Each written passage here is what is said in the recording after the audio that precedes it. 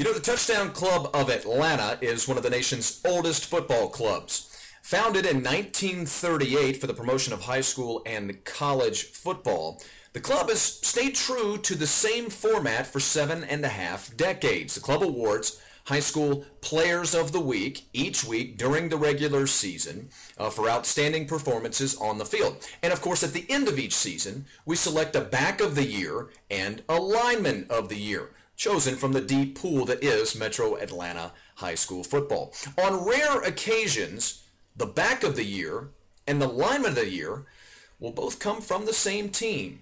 In fact, the first time this happened was in 1946. The second time it happened was in 1986. And 86, well, a pivotal year, the beginning of a modern dominant program. Much like last week when we talked about Parkview High School, that team that was honored in 1986 was, well, the beginning of another, as I said, modern dominant program, the McEachern Indians.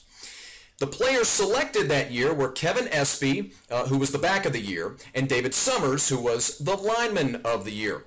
Now, remember, McEachern started playing football way back in the mid-1950s, and by the time head coach Jimmy Dorsey arrived for his first season in 1984, the program enjoyed only 4 winning campaigns in those 30-plus years. Coach Dorsey's impact was immediate. In 1983, the previous year to him arriving, they were 4-6. In '84, they won 3 more ball games, finished at 7-3, and narrowly missed the playoffs. In '85, the Indians were 9-2-1 and made it to the region final, a first for the school. By '86, Coach Dorsey had his team poised to be the first team to win a region championship and enter the high school playoffs. And of course, remembering now that you would win your sub-region and then have to play a playoff game, which was the region playoffs, to move on into the state tournament. I'm sure most of you out there, if you're watching this, you probably already know that. Kevin Espy was entering his 3rd year as the starting quarterback, and of course, running that wing T offense, or more precisely for McEachern in those days, the Delaware wing T offense, really quite challenging.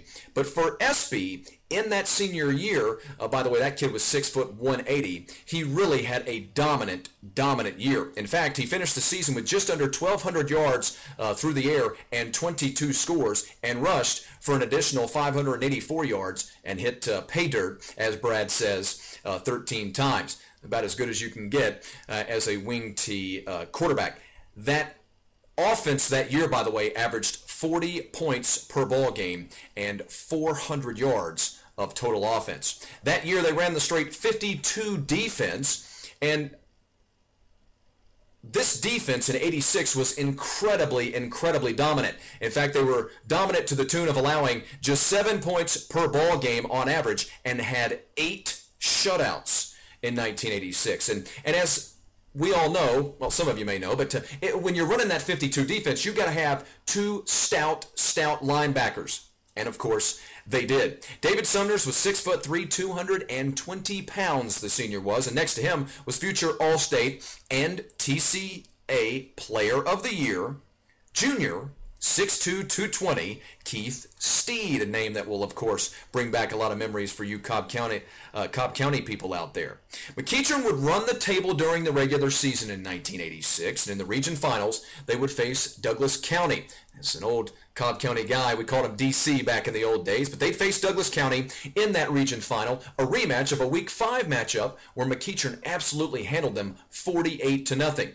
As is so often the case once you get into the playoffs, even against a team you dominated during the regular season, somehow, some way, that team will step up and play you tougher. McEachern did win the ball game and did win that championship, but they only won the ball game 22-10. Sadly, the magical season would come to an end in a loss to East Cobb's Walton Raiders. It was a hard-fought game that Walton would put away with a spectacular 88-yard kickoff return early in the 4th quarter. The Indians would see their season end in a 35-28 loss, and the state playoffs would have to wait for at least one more year. It was a special season for McEachern, Kevin Espy, and David Sumners, and the Touchdown Club of Atlanta, as they would honor Kevin again as the back of the year, David as the lineman of the year. This season, of course, would propel McEachern to the powerhouse that they are to this day. Since the arrival of Jimmy Dorsey in 1985, and again, Brad Walsh always puts together our Ever Wonder portion of the program, and Brad tells us that since '84, the Indians have had 15 seasons of winning 10 or more ball games. That sounds absolutely right, and have had only one losing record. The Indians are doormats no more, Brad says, and home to some of the best sports and campus facilities in the state of Georgia. Kevin Espy attended App State and earned 2 varsity letters for the Mountaineers. Kevin now lives in Cobb County and works for Cobb EMC. Brad goes on to tell us that David Sumners will go on to Vandy and play for the Commodores. He also lives here in Atlanta and is a mortgage banker. Coming up next, in the What's Next portion of our program, we look ahead to the award season schedule, but more importantly, we're creeping up on the championship month of May.